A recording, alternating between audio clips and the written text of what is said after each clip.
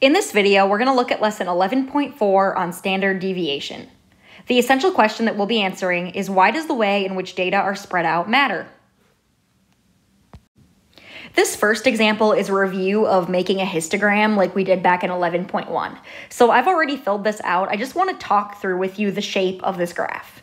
So here we have the makers of a certain brand of light bulb claim that the average life of the bulb is 1,200 hours. I went ahead and made a histogram for the data using intervals of 50. I found my lowest number of 1080, my highest number of 1345, and I counted by 50s. So I started at 1050, I went up to 1300, and then I went ahead and I tallied each of the intervals and created this histogram here.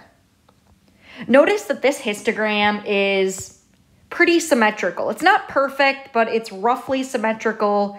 We have that hill shape curve like so. The mean of this data distribution I calculated to be 1,200, and because it's symmetric, the mean and the median are going to be equal to each other.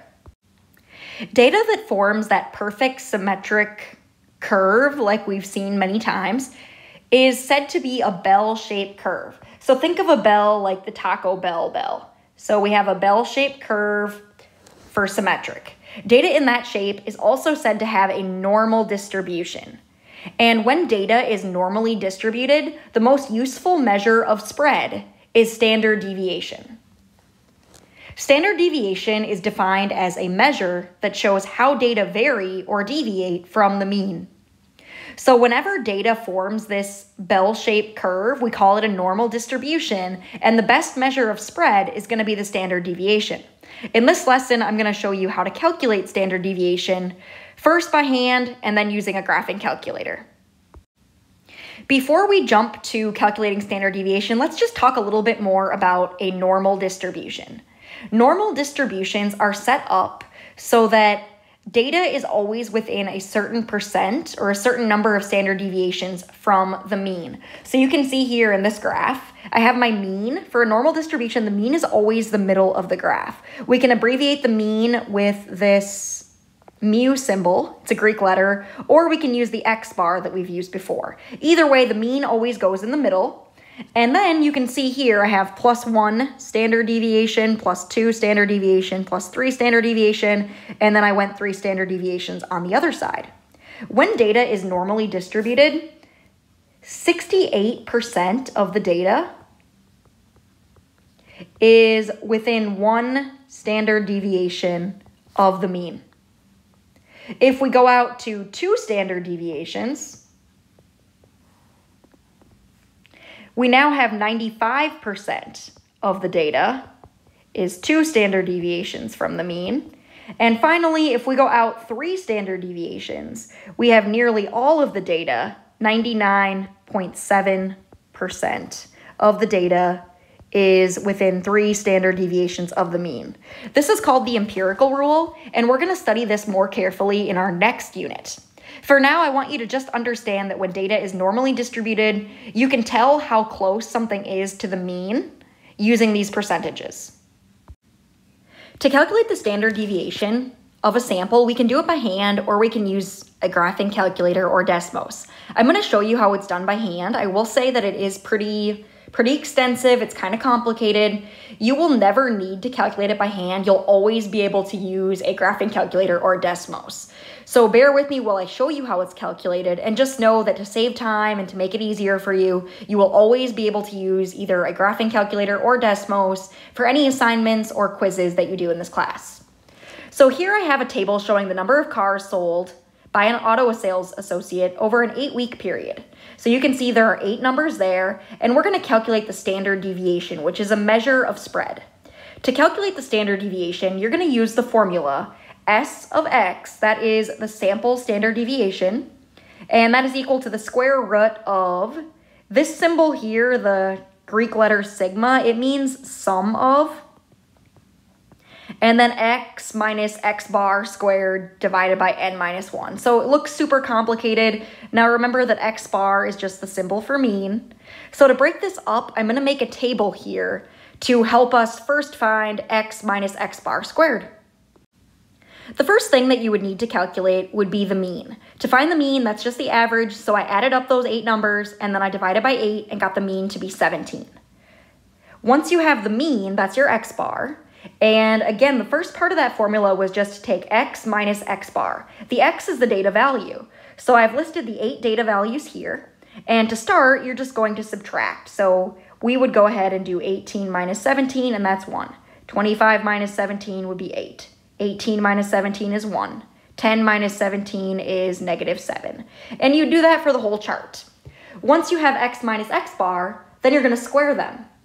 So I'm going to go ahead and square 1. 1 squared is 1. 8 squared is 64. 1 squared again is 1. And negative 7 squared is 49. After you've completed that for all 8 values, you're going to end up with a table that looks like this. Now, to find s squared, which is the standard deviation squared, this is the mean of the squares of the differences. So really, you're just looking at the x minus x bar. Remember that sigma symbol meant to add these together? So we're just going to add these all together. And that is 124. And then we're going to divide that by n minus 1. Remember, n was the number of data values. We had n equal to 8. And 8 minus 1 was 7. So when you do that, you get 124 divided by 7, which is 17.7. That is s squared. The last step was take the square root of everything. So take a square root of 17.7, we have 4.2. So that is what we call our standard deviation. The standard deviation would be 4.2. Remember, though, that these numbers refer to the number of cars that a salesperson sold. And you can't sell 4.2 cars. So you want to round that to the nearest whole number, which is about 4 cars. So we'll say that the standard deviation is about 4 cars. Now remember, the mean that we calculated earlier was 17 cars.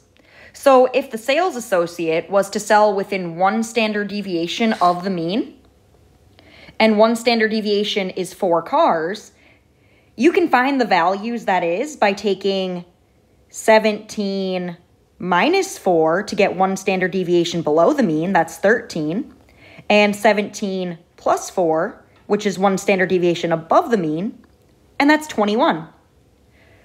So the sales associate would sell between 13 and 21 cars. Remember that standard deviation can be calculated using a graphing calculator. I wanted to show you one calculation here by hand so that you could see where standard deviation comes from, but from now on, you're going to use a calculator or Desmos to find the standard deviation. Since most of us have iPads, the easiest graphing calculator that we can use right now is Desmos. So I've written down the steps here to find standard deviation using Desmos. Go ahead and pause the video and write down these 4 steps. I will walk you through how to put this into the Desmos calculator in the next example. For now, just make sure that you have paused the video and written down all 4 of these steps. I also want you to circle or put a star by to find the standard deviation of a population. When we find standard deviation using a graphing calculator, I want you to find the standard deviation of a population. We abbreviate that as sigma of x. That's this Greek letter here, sigma of x. And on Desmos, we need to use the command stdevp. The one that we just calculated by hand in the previous example was the standard deviation of a sample. Desmos can also calculate that, but for the next examples, we are going to use the standard deviation of the population.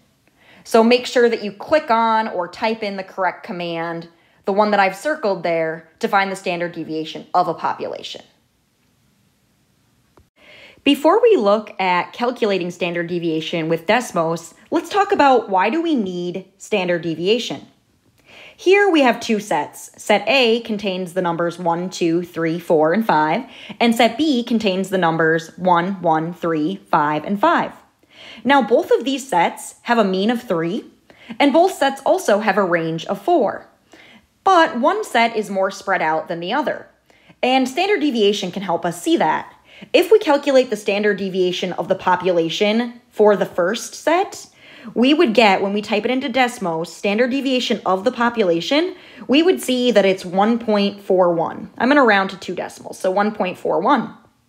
Set B has a standard deviation of 1.7888. I'm going to round to 2 decimals again, so 1.788 is going to round up to 1.79.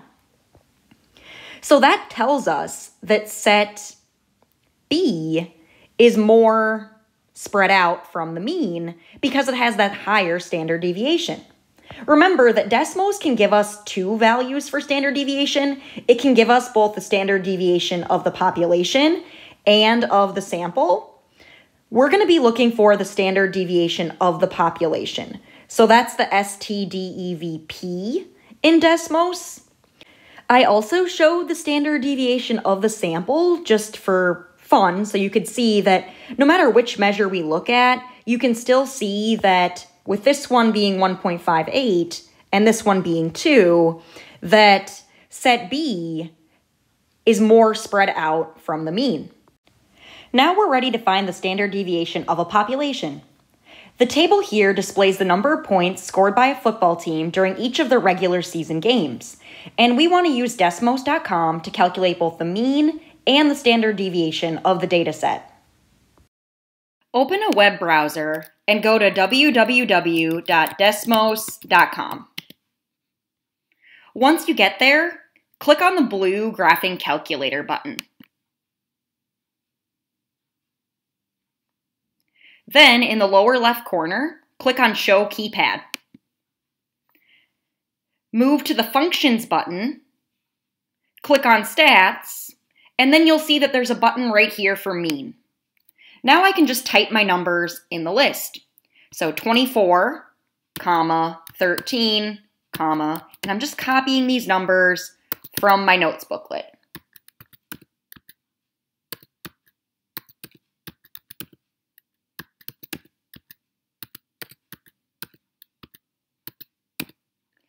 And when you're done, you can hit enter and it will give you the mean of the data set. Now to get the standard deviation, we can go to that same button, Functions, click Standard Deviation of the Population. So make sure you pick the one that has the P at the end. It's on the left side here, STDEVP, and we need the same list of numbers. Since I already typed them up here, you can just copy and paste. So I'm going to highlight that, copy, and paste, and hit enter, and there we have our standard deviation of 7.335, which would round to 7.34. You will have a few problems in your homework where you'll need to calculate the standard deviation using Desmos. So let's end this lesson by comparing datasets using standard deviation. The histograms show the lifespan of a sample of 2 light bulbs from 2 companies. The first shows a sample from brand A, and the second shows a sample from brand B. The red line indicates the mean and each standard deviation from the mean.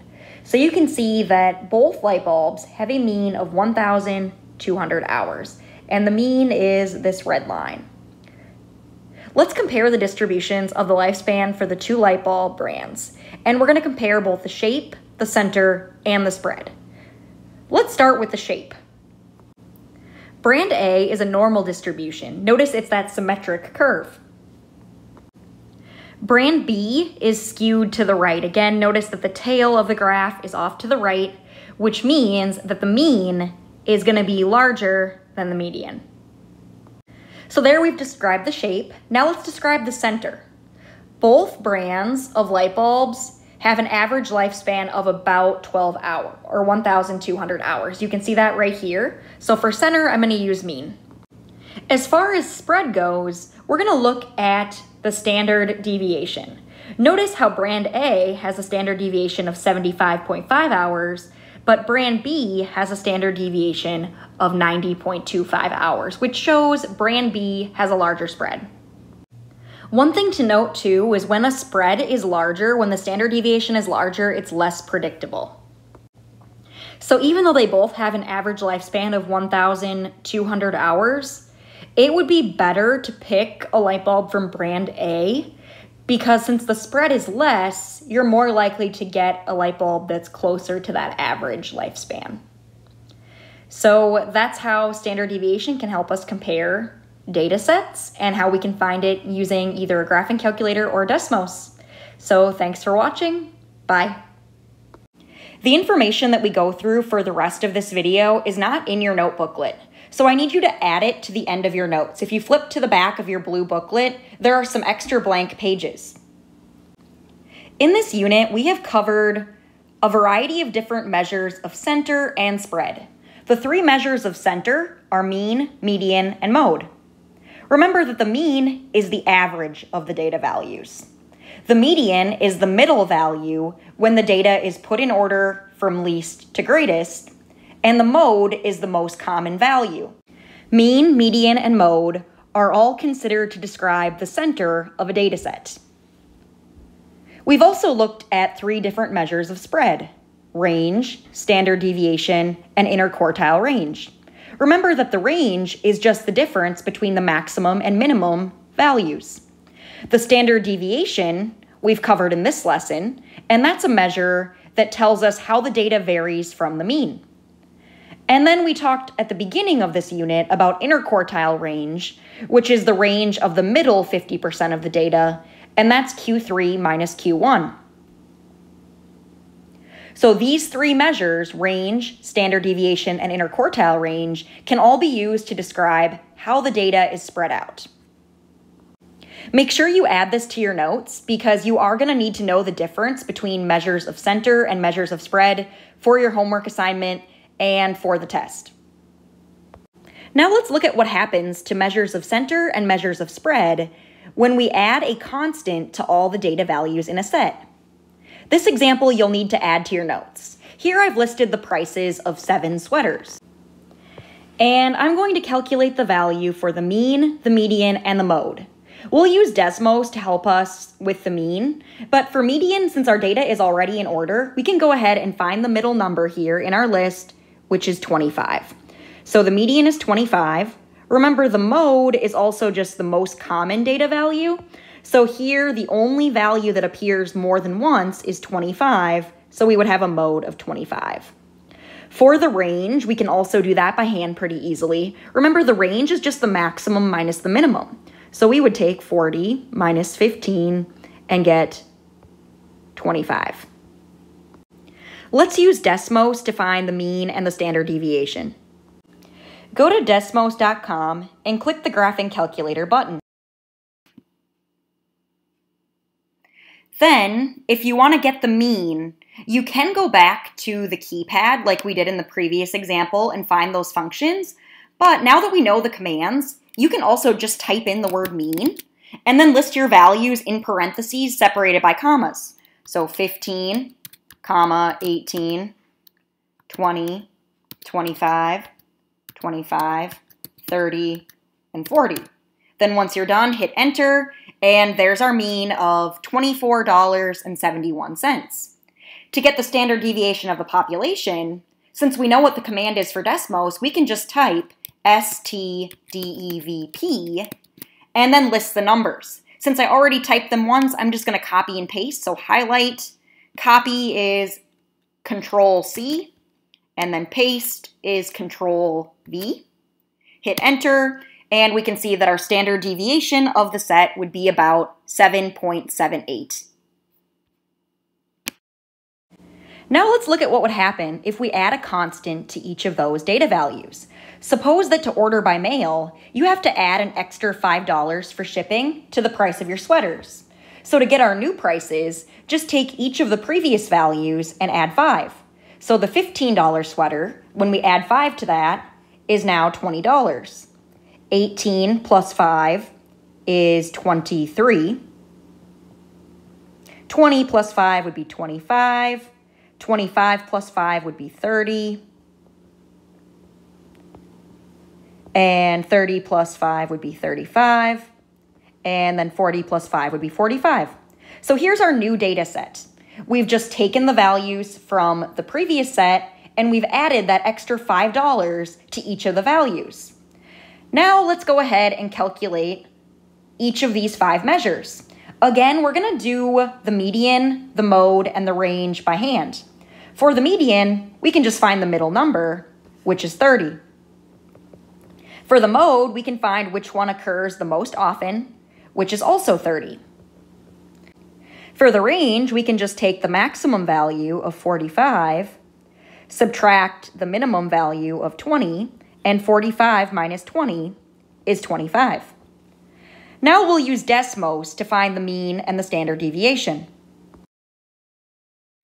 I'm back at Desmos.com, and I'm going to calculate the mean first. To calculate the mean, you can either find the mean from the functions over here under stats, or we can just type in the word mean and then a parenthesis and type your list of values for the new prices of sweaters. So 20, 23, 25, 30, 30, 35, and 45. Hit enter, and there we have our mean of $29.71. For standard deviation, we can either find it from the stats menu over here, STDEVP, click on that, or you can just type those letters, and then for my list, I'm just going to copy and paste again. Hit enter, and there we have our standard deviation of 7.78.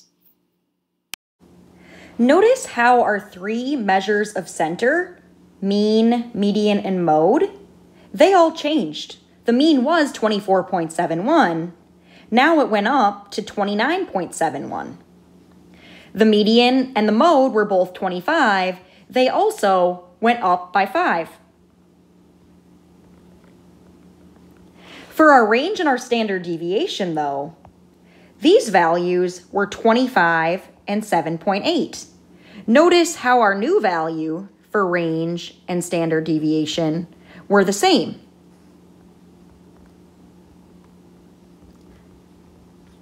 When you add a constant to each data value in a set, this pattern will always occur. The mean, median, and mode are going to increase by that same number that you added to each value. But the range and the standard deviation, which are both measures of spread, are going to stay the same. Because if we're adding 5 to each of the values, they're still spread out the same way. Let's summarize this information. Again, you're going to need to add this to the end of your notes booklet. When adding a constant to every value in a data set, the mean, median, and mode of your new set change by the same constant. The range and standard deviation are going to stay the same. So your measures of center will change when we add a constant to each data value, but your measures of spread will stay the same.